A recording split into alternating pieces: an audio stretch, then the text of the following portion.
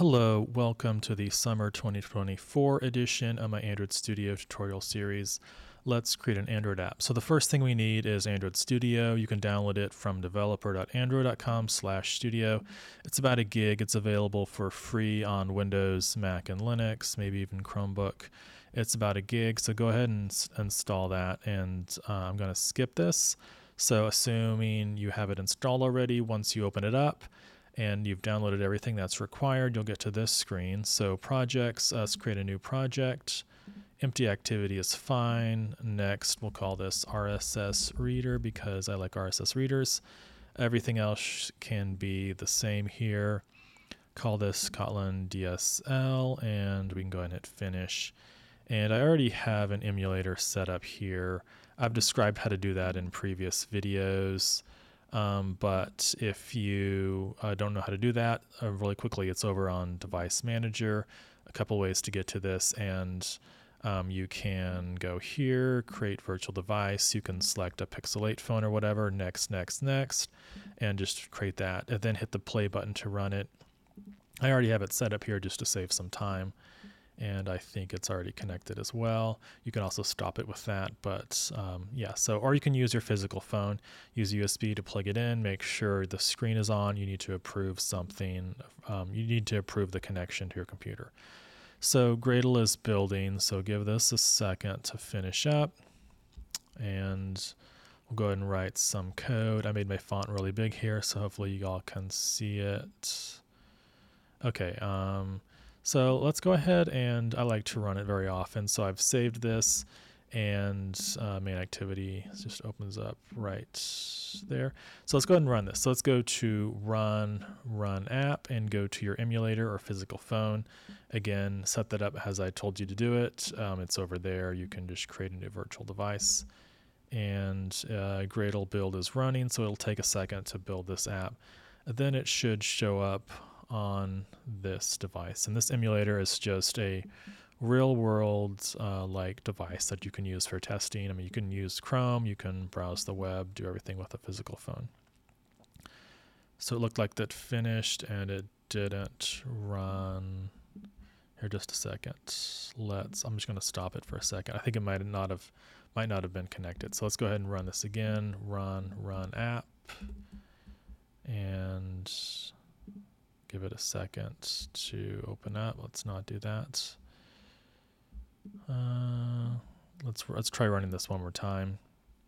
Don't send. Here we go. Okay, so this should open up, and this should display our app. Let's hope. Emulator problems. You know what? Let's just stop it there, and let's run it again. Okay, sorry, one more time. Run, and let's see if make sure it opens. Okay, here we go. So here's our app, and again, the emulator, I always get confused with stuff, but here's our app. It just says hello Android. So let's close those panels. I think the emulator just got hung up for a second. And where it says greeting, open up app, Kotlin Java, and then open up main activity, and let's start writing some code. So let's go to right here, and let's create a new variable. Let's call it val. Let's call it people equals list of John, Jack, DJ, and Luke, Matt, just some random names. And this is a variable. It means that can be called anything you want, and it's a list of strings. Okay, so let's go down here, and let's go ahead and just comment all that out. Actually, we'll just leave it there.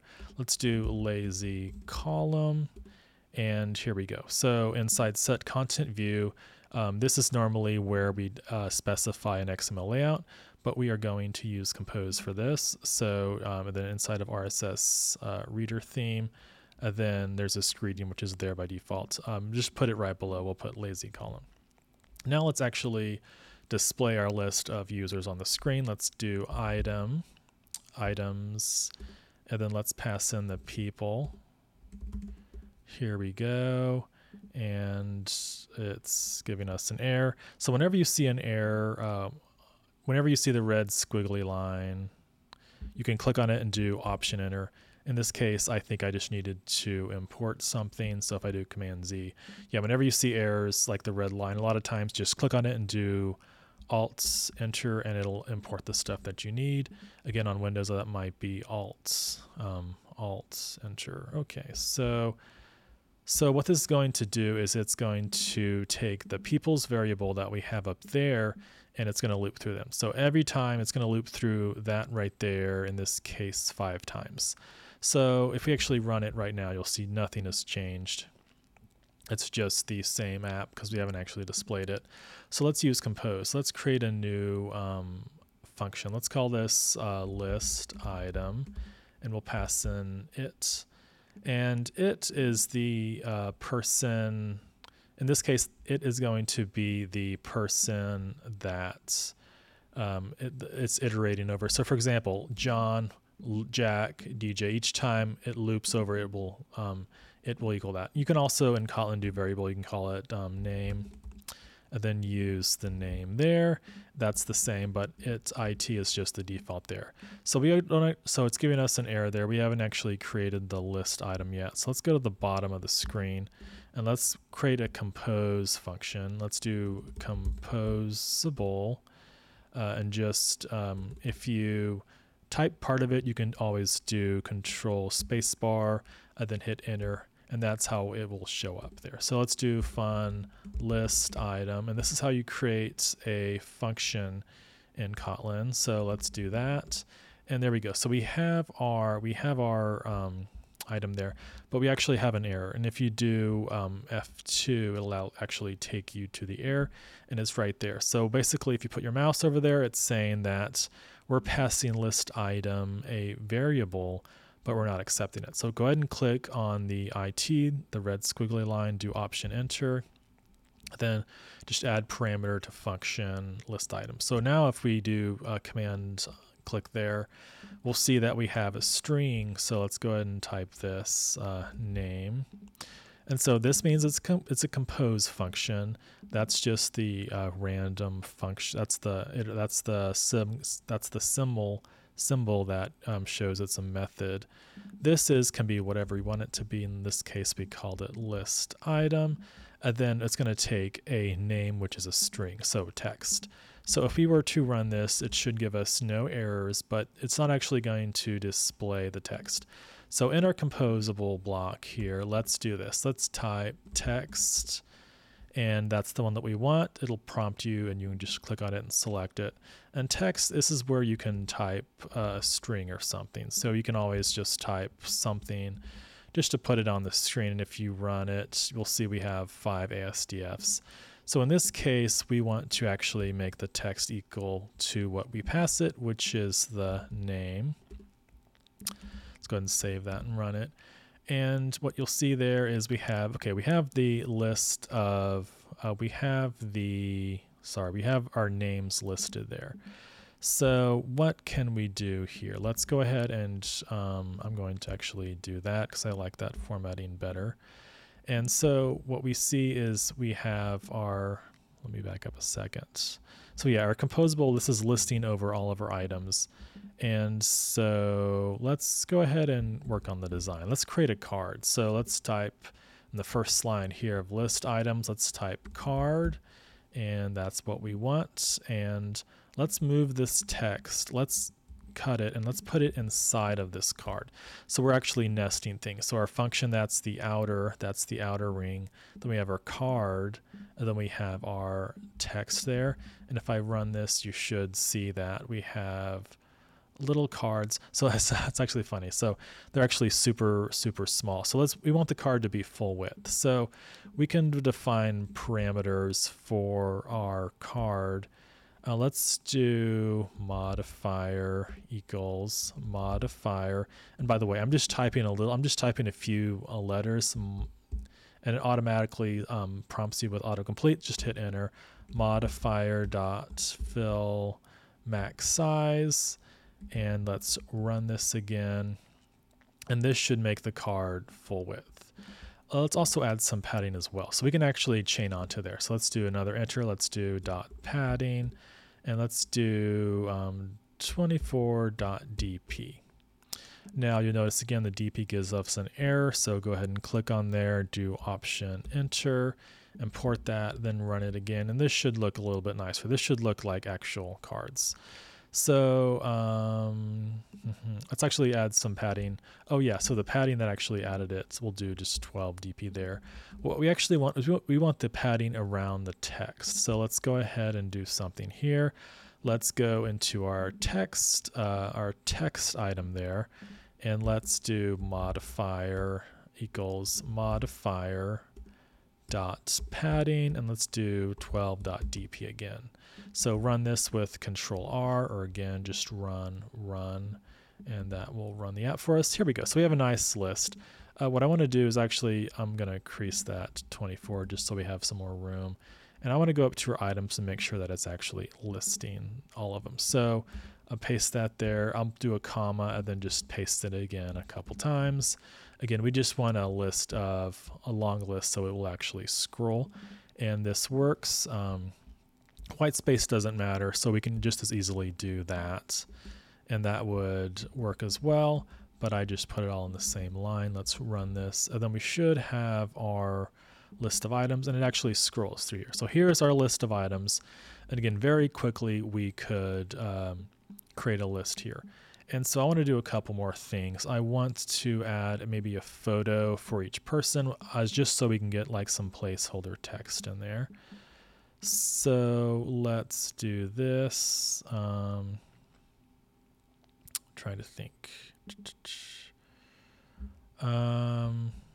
Okay, let's go ahead. Oh, okay. So let's first. So what I want to do is want to add a photo of the person like right there.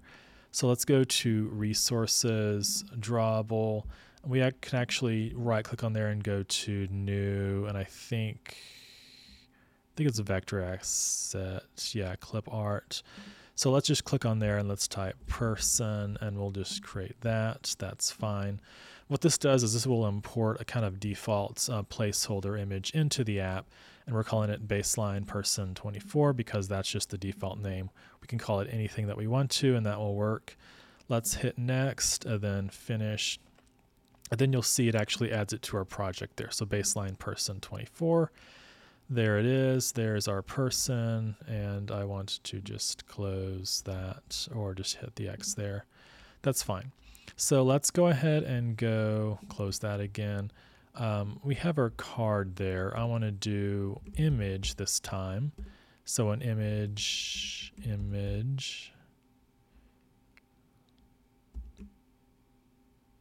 Yeah, I think that's it there. And I'm going to format this just because I like to do it this way.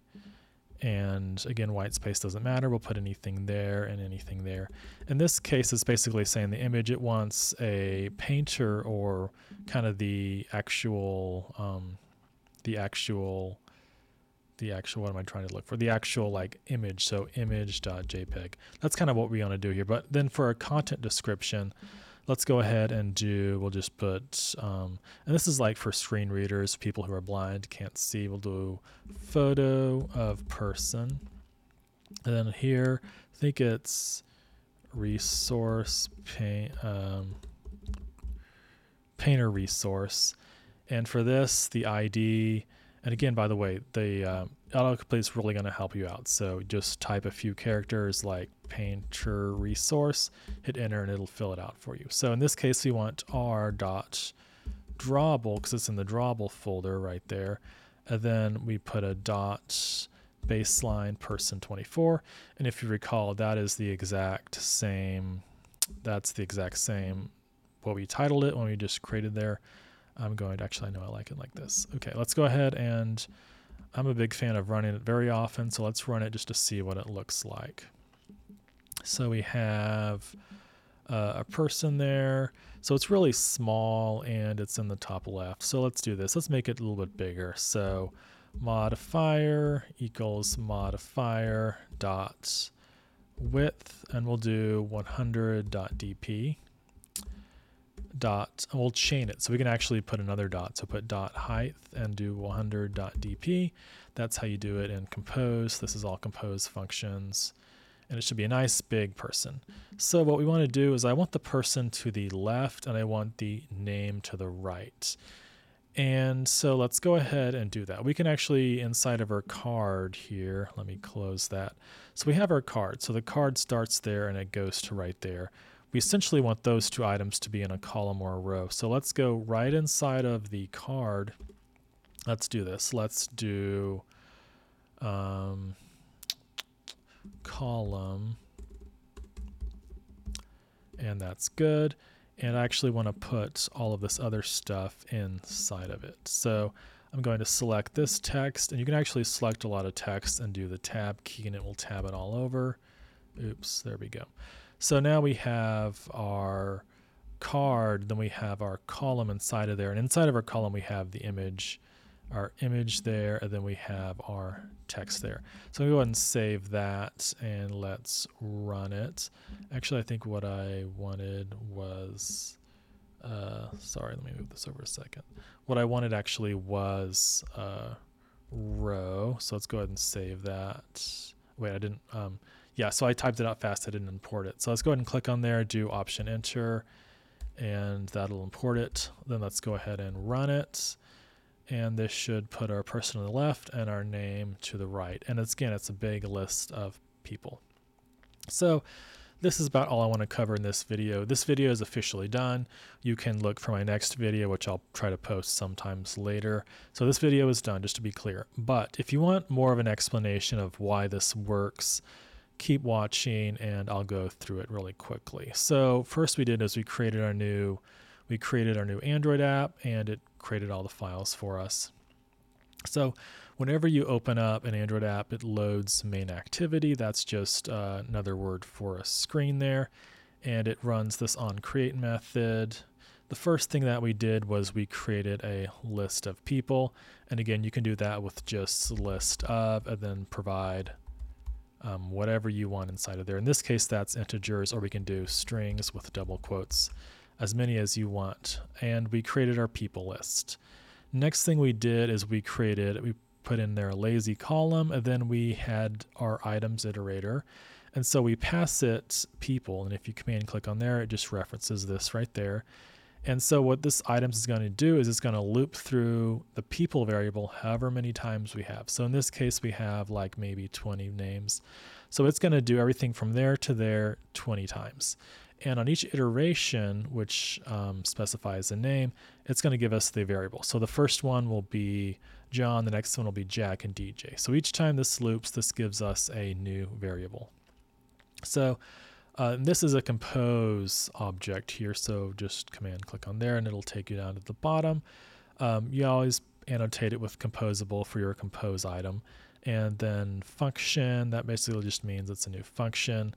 List item, and we're passing it the name. So that's actually important. So if you go here, we're actually passing it the name. And the first thing we do here is we created a new card.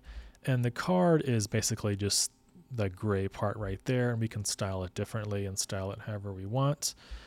We did inside of their modifier, we wanted it to be full width, because I think without that, it only uses up how much room it needs. So in this case, the DJ is a little bit shorter than the Jack, so it makes it a little bit smaller. We made it full width, and again, the card is full width, not the name or the image, the card itself is. And so inside of our card, the card opens up there and it closes, I think that one right there. So inside of there we did, first we put an image in a text view, but we actually ended up doing a row instead. And we put our image and text composable objects or compose objects inside of there. And this is normally how you'd create this is with an XML with XML files. But again, we're using Compose for this project, so we're not even going to mess with XML. And yeah, the row, you can either do column if you want, or row. In this case, we wanted a row. And we have our new image item or image object painter to specify an image. And then that's just, you can set it to like a screen reader defaults. And we made the width and height 100%.